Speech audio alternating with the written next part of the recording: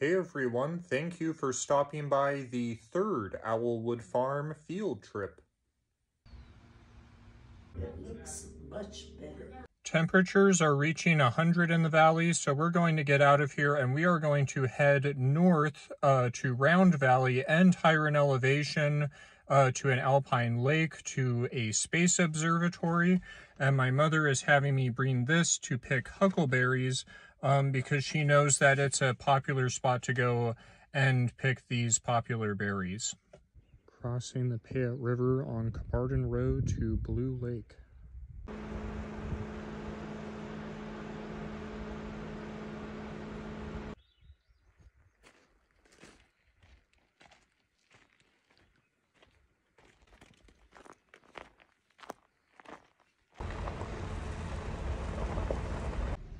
Okay, we still have tall trees, though we are starting to get to that higher terrain. We're starting to get closer to the top of the mountain.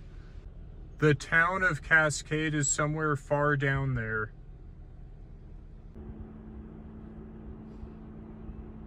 That is the first view you will get of the Space Observatory, which I am hoping to visit later in the video. Over here is going to be the Alpine Lake.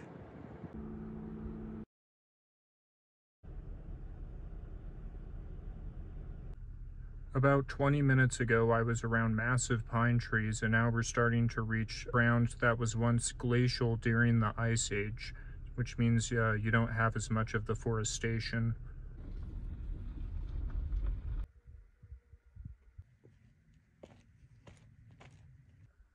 That is the first view of the lake, Blue Lake.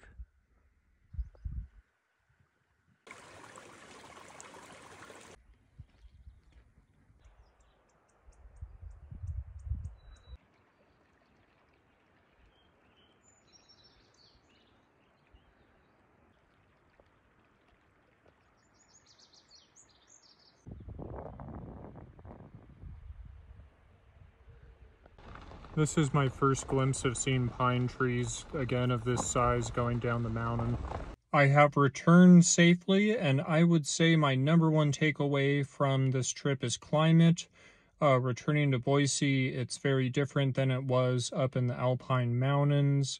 It was very interesting because you reach the trees once you get around Cascade, you're in all the pines, and then you start going up in elevation, and then it's like the forest gets more dense, and you start seeing even bigger trees, and then it all gets cleared out, almost all of it, because it's too cold near the very top of the mountains. You start reaching a lot of glacial rock left over from the Ice Age when you're hiking down to the lake, and that made it very interesting. So yeah, the changes in climate made the whole trip very interesting. Did not go to the tower because I thought it was just something man-made and just kind of takes away from the natural beauty that was the lake. And I had also stopped at the huckleberry spot that my mother recommended, but I think it was still a little too early for huckleberry picking. All right, thank you for checking in, and we will go on an adventure next time. Thanks.